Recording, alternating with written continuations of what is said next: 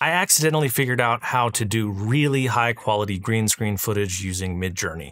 So here's how it works. Get yourself lit and in front of your green screen. Then take a still from your video like this one and put it into Midjourney. Then in Midjourney, you're gonna select out the background and just, prompt in what you're looking for, what you're hoping for.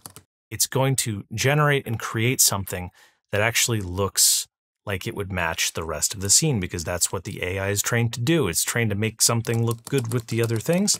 So suddenly you're looking natural. Once you have that, then use Midjourney or Photoshop and get rid of yourself and anything that would maybe peek into the frame if you're sitting at a desk like that. Make sure it's all out of there.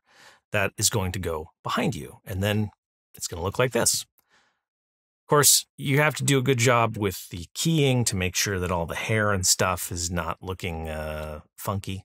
Oh, right. And also, you can change your light, and Midjourney is going to suggest different things. Like, for example, let's say I just wanted to be backlit. Let's say that my backlight actually wants to be blue. What's it going to suggest in this scenario?